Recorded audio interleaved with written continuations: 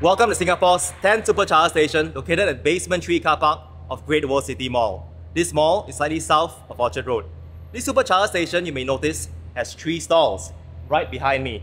This gives Singapore a total of 30 stalls across 10 locations throughout the island.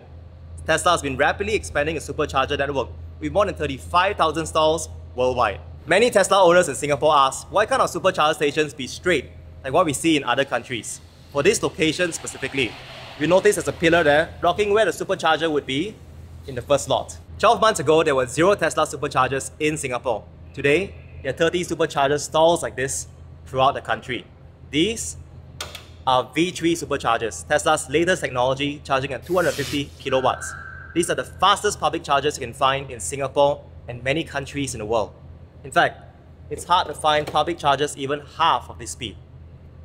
250 kilowatts means you can charge your car from 20% state of charge to 80% state of charge within 15 minutes. This is really convenient because most of us don't have home EV charging. We live in public property, HDB, which means that we come down here once every 3 to 4 days to top up our Tesla. If you're one of the many new Tesla owners in Singapore, congratulations! You may be wondering, how do I use a supercharger? It is really simple. All you need is a Tesla app on your phone and a credit card linked. These here work through gravity. Once you park in a supercharger lot, you lift this up through gravity and you click the circle button near your charge port to open up the charge port, you plug this in and wait. Because these are 250 kilowatt chargers, they charge really quickly. 15 to 30 minutes, you are done.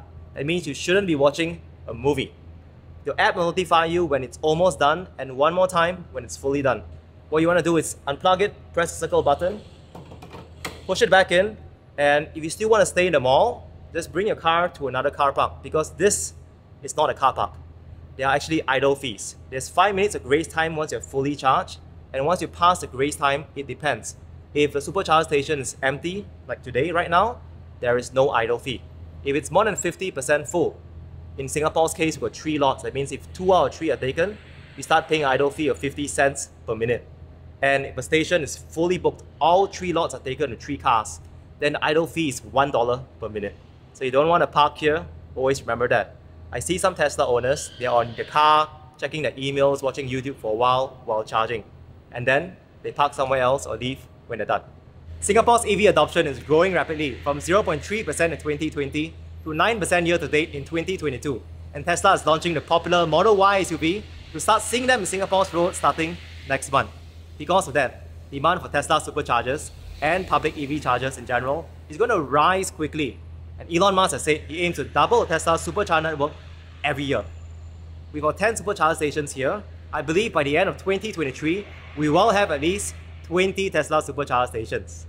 When we look at the supercharger map in Singapore today, some owners say, the west looks a little bit empty, can we build more supercharger stations there? Let me know down in the comments below, where would you like to see new supercharger stations? If you found this video useful, please click the like button. Hit subscribe to stay updated when new Tesla superchargers like this launch in Singapore. Take care.